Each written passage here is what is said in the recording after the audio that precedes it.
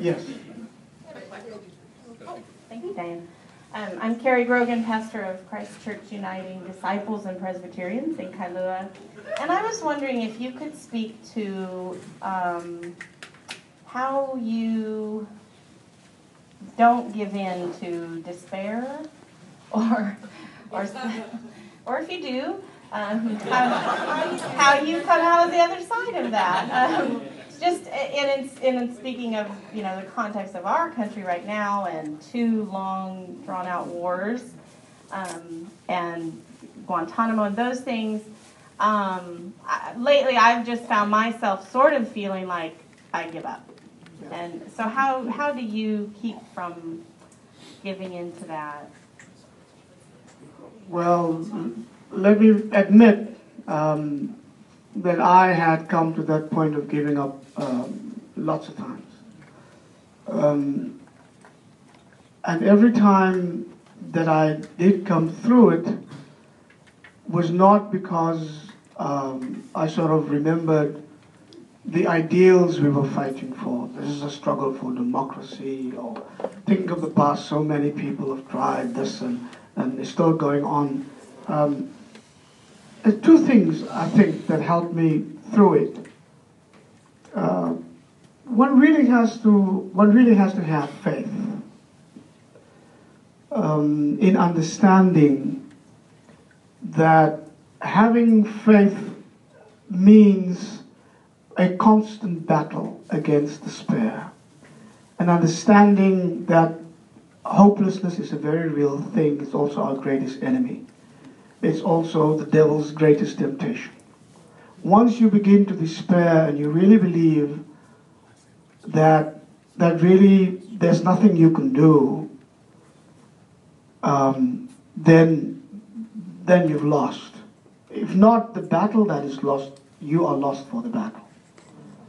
And that's a terrible thing, because there are other people in probably much more dire circumstances than I had been, who had managed to hold on. The second thing, I think, is one usually says, by the grace of God, and that's true.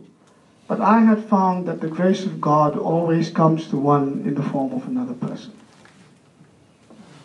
I've never had an experience about the grace of God where I just sort of sat by my own and I had this revelation.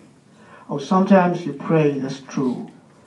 And through prayer, one regains one's strength. But it's always somebody else. It comes in different ways. I would go on a march, not really wanting to, because I was really very tired. I didn't see the end. It was difficult for me, people like me, who are supposed to lead in the struggle. And so you make all these speeches, and you're supposed to inspire other people. You're supposed to let them see how much you believe. I must say, it's very hard sometimes. Sometimes I sort of say to myself, okay, so I'm very scared right now. Somebody told me once, and I met him years and years later, that we had a demonstration once that started from St. George's Cathedral in the heart of Cape Town, where Archbishop Tutu was. Many of our demonstrations started then. We go right down Adderley Street and so forth. And he said he was working for some organization, and it was the building of the Board of Executors, I remember. And they were looking from the 20th floor or so, they were looking down, and he says they were talking to each other. There was a demonstration. I was about 20 feet ahead of everybody else. And then came the first row of people. And he asked me, weren't you afraid? I said, sure I was. But I couldn't show it.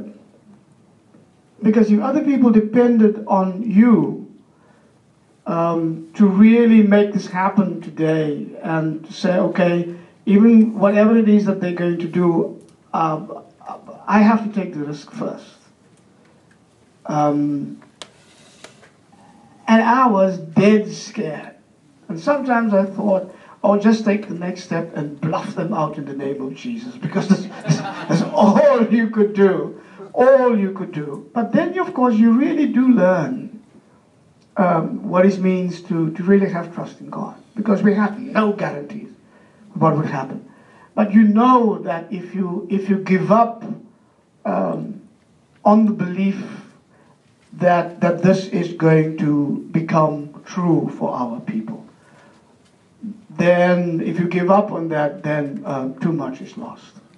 So somehow God sends somebody to you. It's a young person who is willing to risk even more than you are.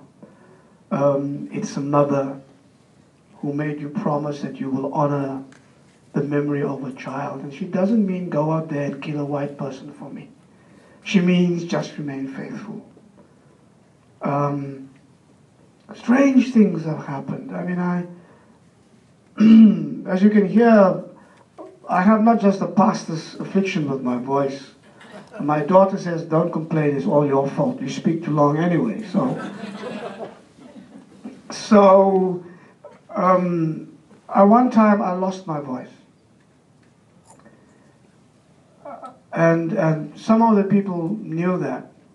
And she asked her son to drive her about 300 miles to come and visit me in my office. And I was talking like this.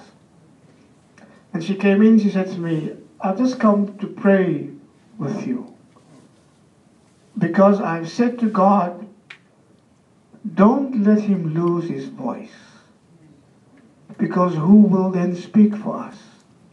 And so God cannot do this, because your voice has to be heard. I remember it was during Pentecost, and during Pentecost we have a 10-day week of services every night. And so, of course, the strain, and I use my voice wrong. I've never had proper voice training, all of that. And so, I will never forget when it came to the Sunday and we have the last service of that day, my voice came back strong. I've had trouble with my voice since then, never lost it. So God's grace came to me in the form of that woman, and she didn't want to stay long. She did the prayer, didn't pontificate about nothing, didn't tell me now you got to believe, or nothing like that. She prayed for me, she prayed with me, and then she asked the son to drive her back. But that was the grace of God. And then I remembered, you got to be more careful with your voice. So watch what you do. Don't go out in the cold without, because you really don't speak for yourself. And so that helped me. If she believed that at the end there is something that we're going to get, but you're going to help us through this, then I have to believe too. And then, of course, other times, and I always tell this to people, and here in the United States, I tell it with great gratitude. You sometimes don't know, and I'm sure you will hear the same from Desmond Tutu. You don't know what it meant to us. Not just to know that you were standing up in church assemblies and in general synods, you were making difficult decisions about what to do with your money in order to support us. Divestment debates were not easy debates. We created division amongst you guys. And so we always prayed to God to forgive us, but to let it happen anyways. And so I've come to the United States so often in those days to work very, very hard. But one of the things that I came here gladly was because there were so many people in the churches who really did that, who went and demonstrated in front of the South African embassy, and they went to prison. And then they were always saying to us, oh, of course, my one night in prison, I know they can never do this and that, they can't torture me. I said, but you know what, it doesn't really matter. You go there, and let me be selfish, it's all right, go to jail for one night. I count the number of people who did that during 1 week, and that, if I count, the South African embassy counts also. With every one of you, they say, oh my goodness, this thing is getting difficult, much more difficult to handle. But whenever you do that, when we used to come here, I mean, we used to be surrounded with so much love. And I used to tell you this. The way I saw that And sometimes I came here and I was so tired and so exhausted. I've been in the ministry for over 40 years now. I've never had more than 3 weeks of vacation. I don't know such a thing as a sabbatical. And I'm not bragging, because one shouldn't brag about this. It's not a good example for anybody. You take your sabbatical. You take your period of rest, and your church must make sure that you do. You don't have to be wrung out like me. And as far as I can see, it didn't get me any extra rewards. I'm still waiting. But seriously, so you come here, you're so exhausted. But I go back so energized. And I wondered why. And then I thought of that story in the Bible. You remember in the Gospels the man who was lame, who couldn't get to Jesus by himself, and then he was brought by his friends, and how they had to battle through that crowd that stood outside of the house, and finally they had to climb up the wall. I could see this in my mind's eye. And they're scrambling up the wall one by one, and then they pulled this guy up, and then they had to make a hole in the roof, banging on the roof while Jesus was talking down there. And so it's all right. Well, even while Jesus is talking, you bang on the roof, it's okay. You wait until that hole is there. Then they let their friend down. And when Jesus healed him, the Bible says, and when Jesus saw their faith, and I always thought, my goodness, that's right. This guy had no faith left anymore.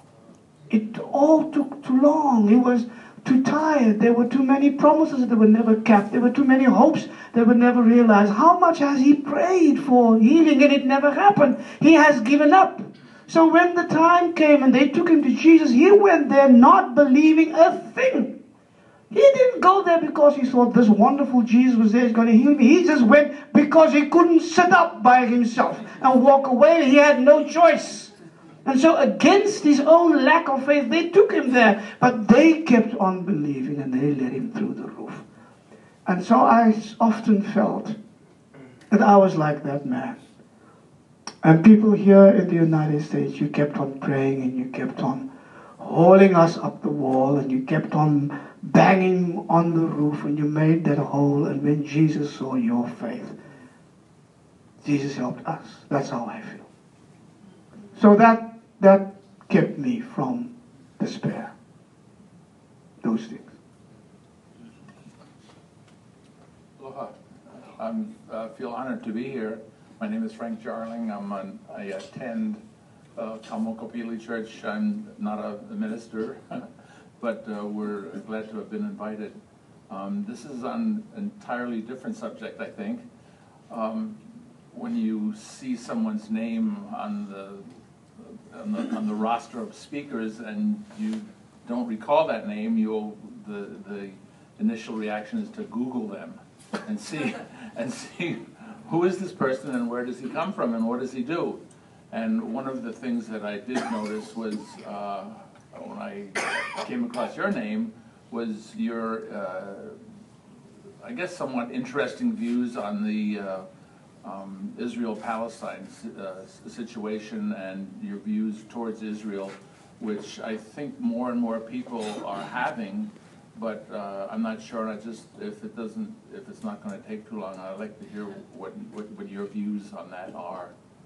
Thank you. Well, it all began,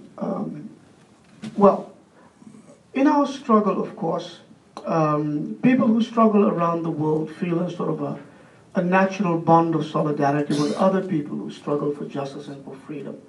And we understand so well what they are going through because of what we are going through. But sometimes in the South African struggle, you get so wrapped up with your own things. It is such a huge thing. It swallows you up every single day. I mean, and you forget about responsibilities to family and all of that because of the struggle. And you sometimes forget about other people as well. And so in the early 1980s, and we have a strong Muslim community in South Africa, and they were with us in the struggle. In many, many ways. So that connection has always been there, but it has to be real. I mean, I can't believe in freedom for Palestinians via the Muslim community. I have to embrace that for myself. In our struggle, there were also Jewish people who made sacrifices. And so I thought of them, and I thought of the Palestinians, and I began to look differently at the situation. I began to see if they can struggle with us, it creates such a different situation. But what about Palestine? What's happening there? So in the early 1980s, I was privileged to go with a delegation, and we went to Lebanon. I could never be allowed into Israel. The Israeli government always stopped me.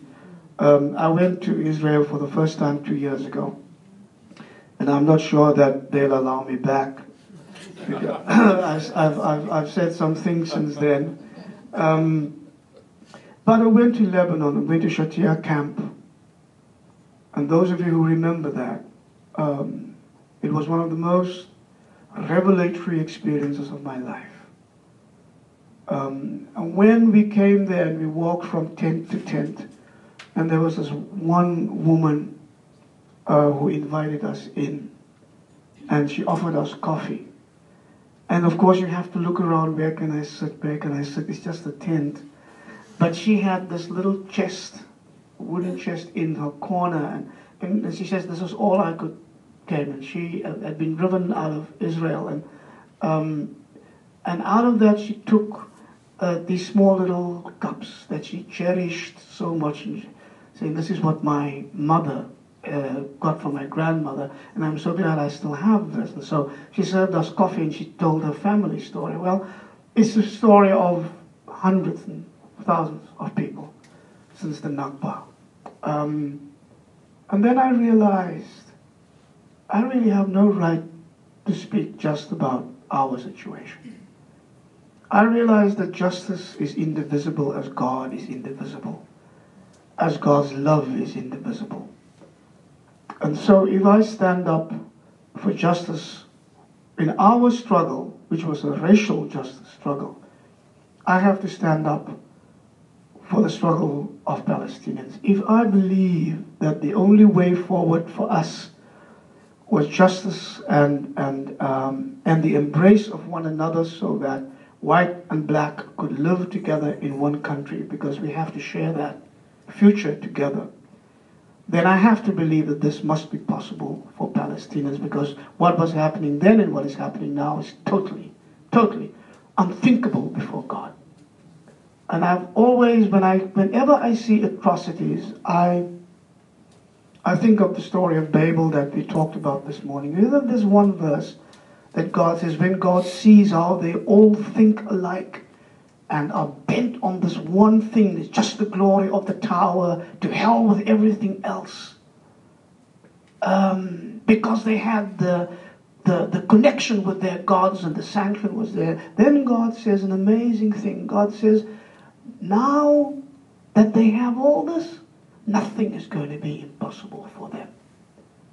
And the more I think about that, I think of the atrocities in history, and I think God was right. God was right to be so afraid. Things that are unthinkable for God, we make possible for us. That's when we talk about radical evil. We do things that God deems impossible, unthinkable, but we make it possible. So ever since then, I embraced the Palestinian cause, and now I see so many parallels between what is happening now. It really is an apartheid state. There's no doubt about that. And in many cases, it's much worse. We never had a wall, physical wall, that was built through our properties and through our homes. The whites would take us away and throw us away somewhere, but there was never a physical wall that said to me, this is now white South Africa, you can't go in there. They killed us in other ways, but I stood at the wall when I was there 2 years ago, and I saw what other people were telling us about mothers with sick children who can't get through the checkpoint to the hospital. The water that was cut off, the land that is being taken, the products that we now buy that says coming from Israel that come from the occupied territories, the Arabs who cry for their land as we do for ours. It's the same thing. Well, what drives me now, I've just told you how I felt when I came to the United States and you guys were so supportive.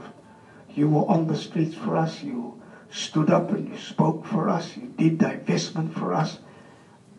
I turn around and I look in the world, what is worse in Palestine than apartheid ever was, is we always had international ecumenical solidarity. They don't. We could always turn to the churches. Who do they turn to? There's nobody here. All they hear from the Christian church is the Zionists, the Christian Zionists, and that awful distortion of God's word. The talk of violence as if their obliteration is all God wants.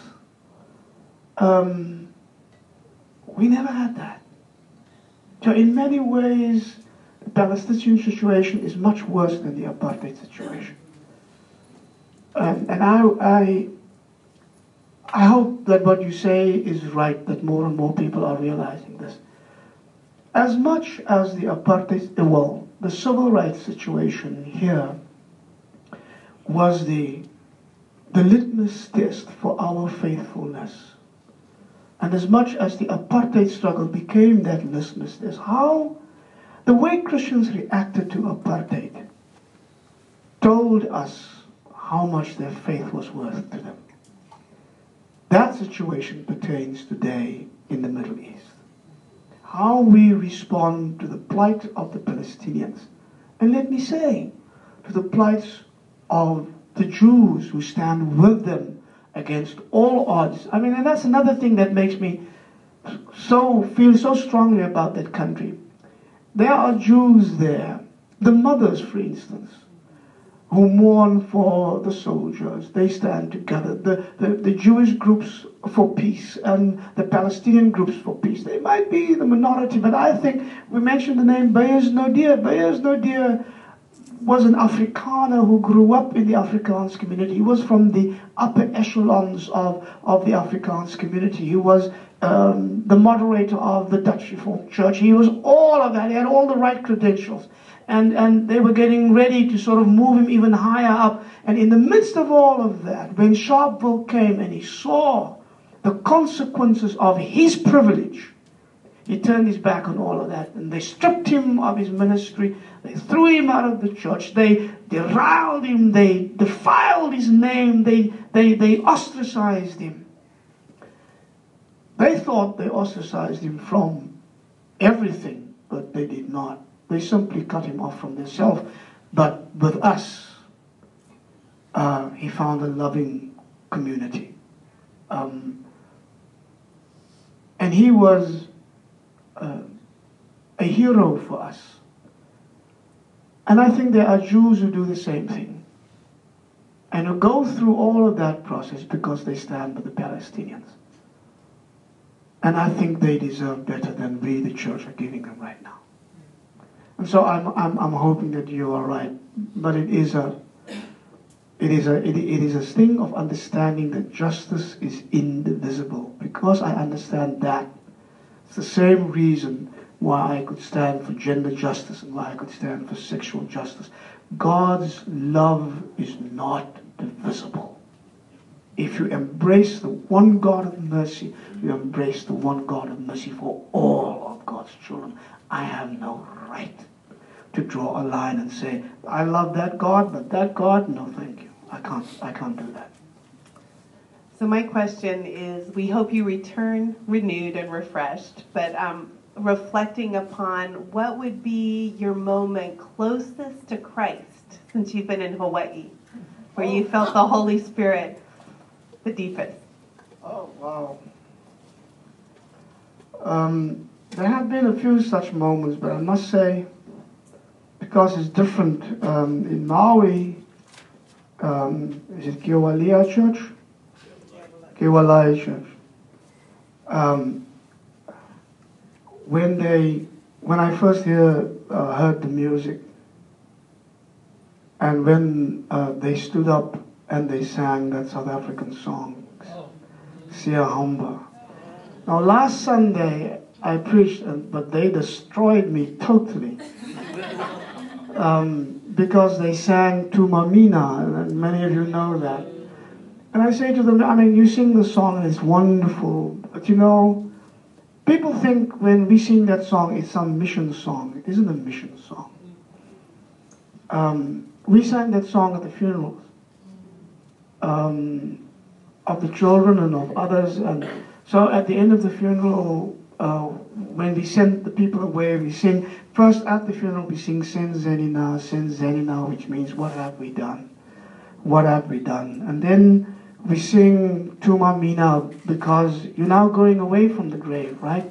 But tomorrow there'll be a new demonstration. Tomorrow there'll be a new confrontation. Tomorrow other people will be killed. You might be in the line of fire. So they say, Tuma Mina, and Kosi Yam, which means, send me, Lord. Send me, Jesus. Send me, Lord. Doesn't matter where you send me. Even if I'm alone, even if I want to run away, there's a struggle going on. Send me, Lord. Don't send other people. Send me, Lord. So we sing Tuma Mina. So on Sunday they sang that song. And as I get older, I don't know about you guys, but as I get older, I get very, as my mom used to say, very light on petrol. I cry more easily than I used to. I get more emotional than I used to. I have to look away, find some other thing to talk about for a couple of seconds before I can look the congregation in the eye. You know how that goes. But that was on Sunday, but my wife and I have been talking. One rarely, as one travels, find in groups of people a spirit that touches you so deeply and that calls you back. And I've found that here. My family has. Andrea is a child who's very close to her parents. I remember lots of times the exciting moments of sleepover. Well, by 9 o'clock, we get a phone call. Fun is over. I want to come home. She doesn't like staying away from her parents. Andrea slept with two people last night who have become friends just in this past week. Now, how often does that? She stays today. She's going fishing. She has no quarrel with her parents going wherever it is you're going. I want to stay here with Uncle Taka and Auntie Allan. I mean, it's like when your kids feel like that, then you know. There must be something in people, right? I'm cynical, so I see stuff in you. But children are not like that. If something is off, they will never come close to people. But when they embrace people the way my child has embraced all of you since we came to Kona, I mean, there is Charles. Andrea with the youth all day long. She said, we had dinner the first evening together when we flew in. That was the last time. And she would rush up to the hotel room, knock on the door quickly. Dad, oh yes, sir, I've got to ask you something. But while she's asking, she's already going to her suitcase. We're going to take her for a swim tonight. We're not going to be, we won't be late, but I will. Thank you guys, bye, see you. That child is a child that has blossomed right now. And you've done that. So yeah, I feel this is a place, and this is no hint, as subtle as I am. But this is a place where we can come back to. For all sorts of reasons.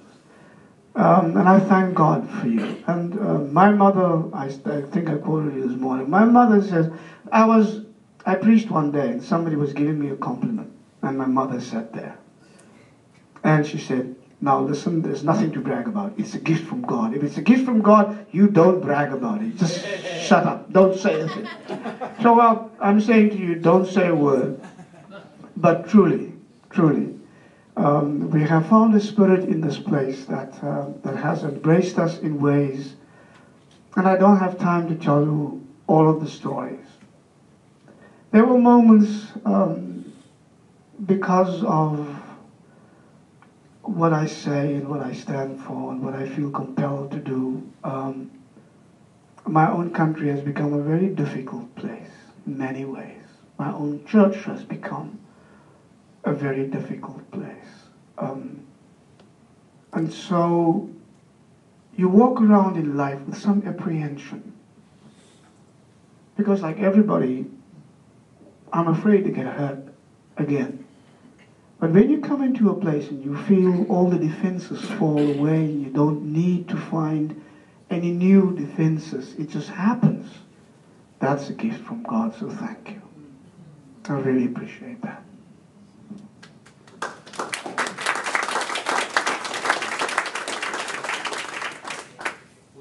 One more question?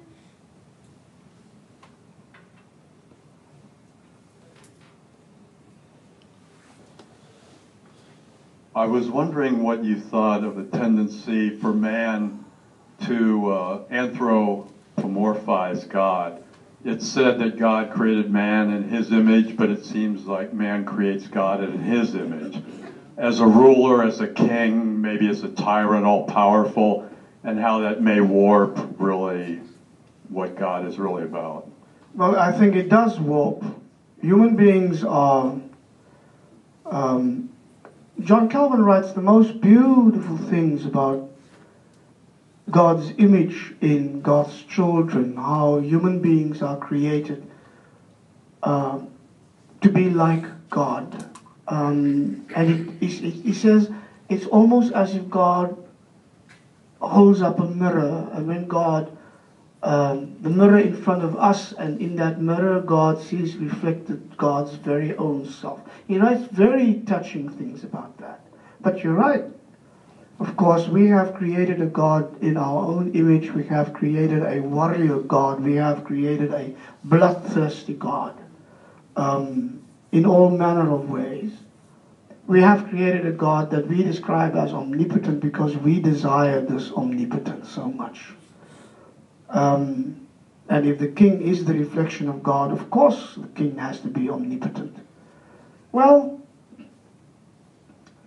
let me tell you something. The Khoi people were the First Nations, together with the son of South Africa. And now the science tells us they were really the first people in the world. So they have an image of their God. They believed in a few pillars. They believed in a supreme being. They believed in the absolute interconnectedness between human beings and nature, and the earth. And they believed in the interconnectedness between human beings themselves. So they call themselves the Khoi. Khoi means people. But they say Khoi, so we are people, which means we are people because you affirm us as people. That old idea that I talked about this morning. So they are the Khoi. They talk about their supreme being. And this supreme being has a name. They call the supreme being Sui Go Up. They have the clicks in their language. Now these are my ancestors, at least part of my heritage. I've got other parts of my heritage, so I'm a glorious mix of all sorts of people. So Sui Go Up, they say, is the supreme being who created the heaven and earth and human beings and everything that's good. But Sui Go Up has an enemy, what we call the devil. They call the devil Gawab. So Gawab is the one who brings all manner of ill into people's lives. Gawab brings the storms, and Gawab brings the drought. Gawab brings hatred amongst people. Gawab makes us hate one another. Gawab is the breaker of human community. And so one day, God could not take this any longer, and God said to Gawab, you've got to stop this. Don't touch my people.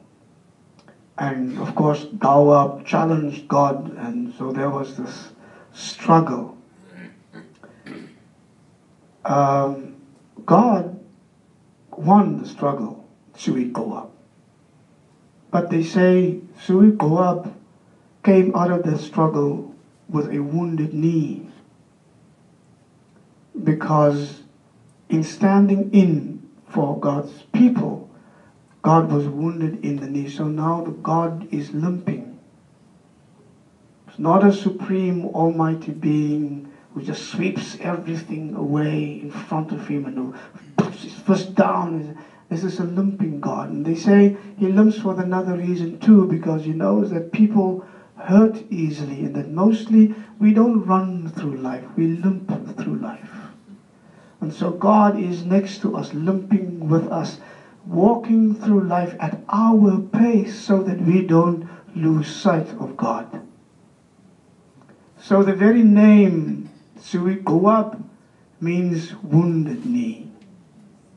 I think if we have that image of God as a wounded God who limps because we limp, and who walks with a limp because God does not want to outrun God's children, so that we can keep up with God.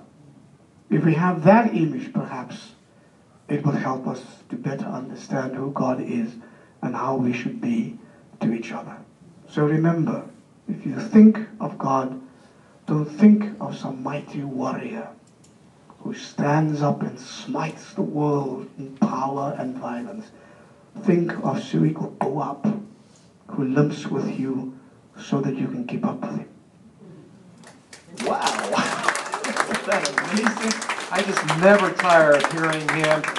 Unfortunately, our time is coming to a close. And I want to thank all of you for being together with us here at Craigside. Our thanks to Craigside, 15 Craigside, for opening up their space to us. But most of all, I want to thank God for a wonderful prophet in Allan Boesak, and for sharing your time with us. Thank you. Can we show again our appreciation?